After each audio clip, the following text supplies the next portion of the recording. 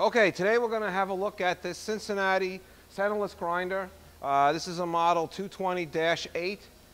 As you can see, we have it set up here for your viewing. Currently it's wired for 220 volts, 3-phase. So basically what you've got here is in-feed wheel, hand wheel, your regulating wheel, grinding wheel. There's a hand-operated dresser above the regulating wheel and a hydraulic dresser for the grinding wheel. Hydraulic oil is put into the base of the machine. Here's your WORKREST blade. The machine is currently set up for through-feed grinding, but it can be set up for plunge type or in-feed type grinding. You have two different slides. You have the top slide, the in-feed slide, and the course adjustment slide on the bottom, adjustable by whichever one of these levers you loosen and lock. Of course, the whole thing can pivot this way and can pivot this way.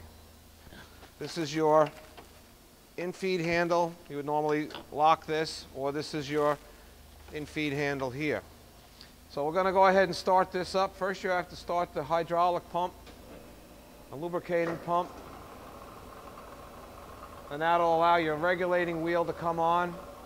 Now you see here they have a tachometer. I can increase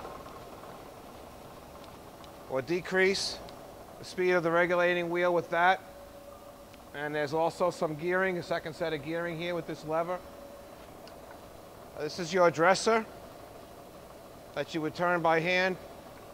You don't have to dress as frequently the regulating wheel as you might the grinding wheel. Grinding wheel is over here. We go to start that now. It's the grinding wheel coming on. You got the nozzle here for your coolant and the piping. Coolant tank right over here. But here's your dresser. You would bring it down by hand here. And you have a lever here to move it away from the wheel as it follows the template. So this is a template type dresser. You have adjustments here to pivot it. And we go back the other way.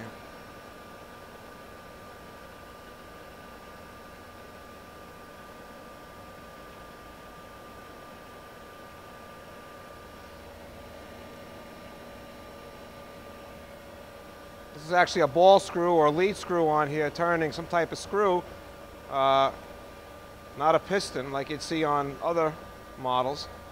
So there you have it. That's the Cincinnati 220-8 centerless grinder.